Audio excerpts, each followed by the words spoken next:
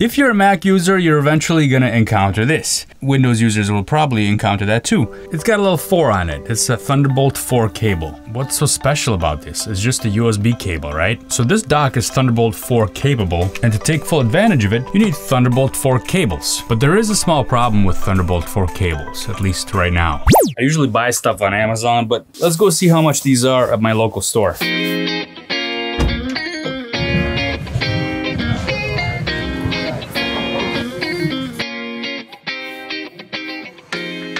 Thunderbolt 4, 129?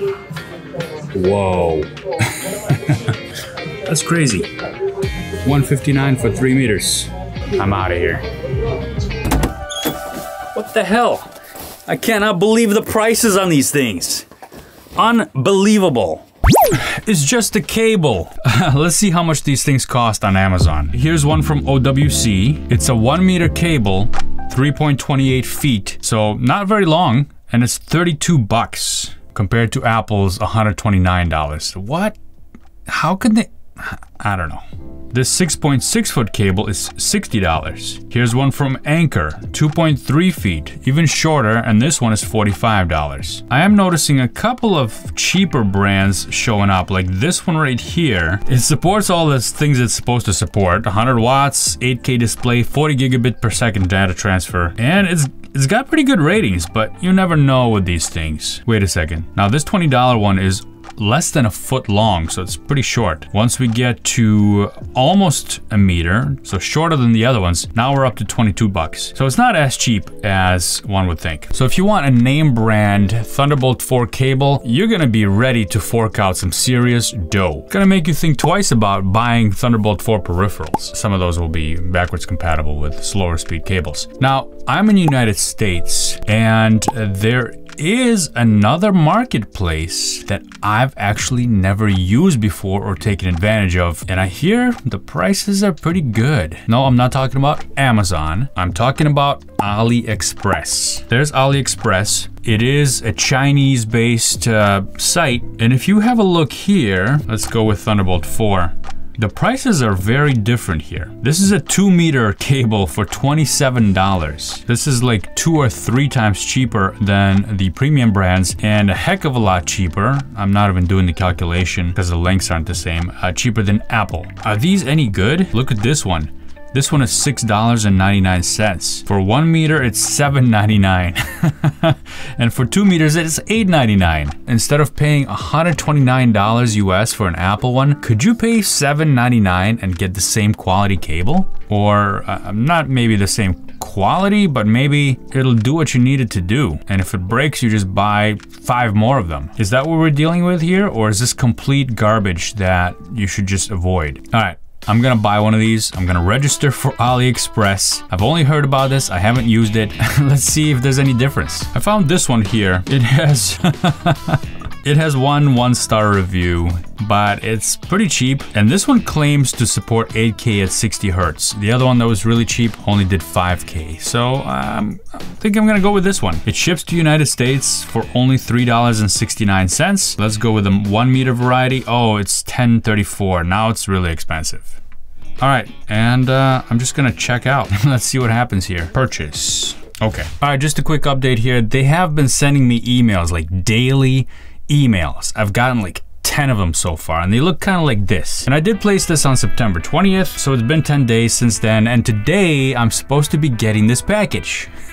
Finally. By the way, their updates are super funny because like Amazon would show you recommended items that you might be interested in. They do that too, but here's what they're showing me. There's my cable, blah, blah, blah. There's my order. You may also like this wig thing or these red boots. They know me so well. Or these pink hair stripes. Sorry, I don't know what these things are, for those of you that do know. Or whatever this is. This lady's taking a selfie of herself in the product shot.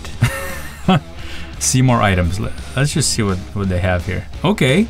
When I go to the actual site, it kind of makes a little bit more sense, except for a few of these things. Like, what's up with the hair stuff? These little mini ducks are really cute. Focus, Alex. Okay, I'm getting this thing in today. Let's see how it does.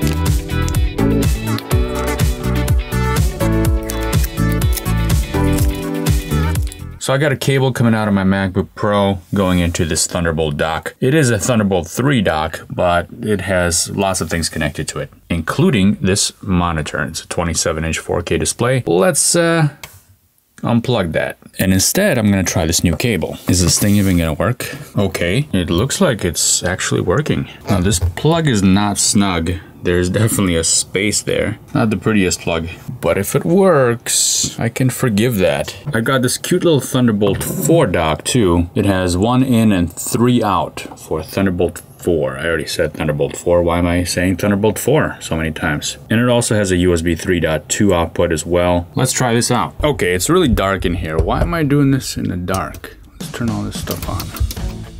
I got all these lights. I might as well use them, right?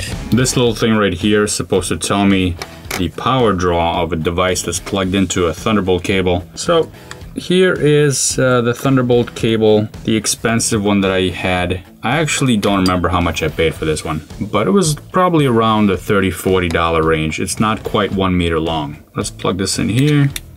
And this goes into my MacBook Pro. So when plugged into the Thunderbolt dock, it's taking 19 volts, half an amp, and about 10 watts, just under 10 watts. Let's do it with a cheap cable. Notice this thing is not super flexible and it doesn't stay very well connected there. Connection wobbles, so it makes me not super confident about it. I guess if you don't move it around too much, it'll work. Folks, we're getting pretty much the same readings here. No difference there. The only weirdness about this cable is that it doesn't sit very tightly there in its spot, and it jiggles quite a bit. There's a lot of give. Here's an official Apple brick. This is the one that came with the MacBook Pro. It's 140 watts. Of course, we're probably not gonna get that kind of draw, but let's check it out.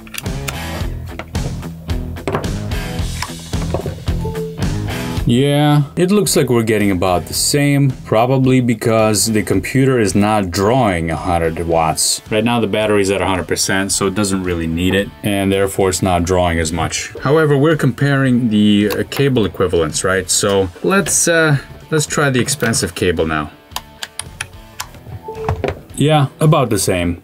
So for power draw, it looks like it doesn't matter which cable you're using. Let's try the data transfer rates next. This right here is probably one of the fastest external SSDs I have. It's a Crucial X8. I've had this for a number of years. It's a 500 gigabyte version. Let's do a test here. First, I'll do the expensive cable, and I'll connect this directly to my MacBook Pro. I'm using Blackmagic Disk Speed Test, which is a free app you can use, and I'll select that Crucial drive, and let's start the test. Okay, we're just under 800 for write, and we're about 850 for read. By the way, this is nowhere close to what this cable and what Thunderbolt 4 is supposed to be capable of, but nonetheless, these are the speeds of some peripherals that you would commonly find, like this external SSD. There's faster SSDs out there. Of course, I happen to not have one. Let me know if you want to see a test like that, and I'll have to buy an extra SSD that's faster. Give this video a like if you want to see that. All right, let's try the cheap cable. Is it gonna show up? There it is. It shows up just fine. Target drive, Crucial X8, open and start. Well, slow start, 200. Well, that's kind of weird. Okay, now it's back up. I wonder what happened with that initial start. But yeah, now it's working fine. 785 here on the write, 856 on the read, so about the same speeds.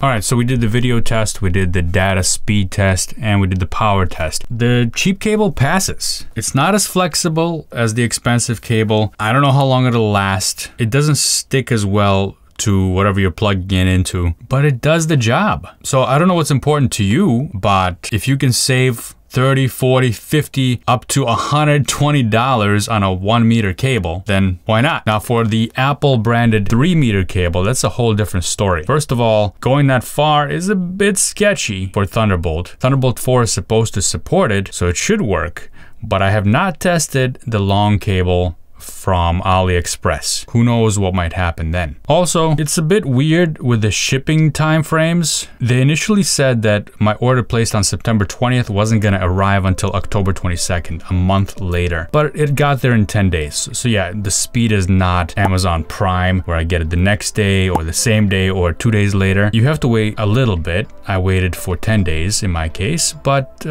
mileage may vary. If you need a cable that same day, go to your local store and buy it over there. This is a fun experiment, and now I have an extra cable that I can use just in case some other cable breaks. And I only spent, what, 11 bucks on it. Not bad. So if this video was useful to you, I appreciate a thumbs up and consider subscribing to the channel. I'll see you next time.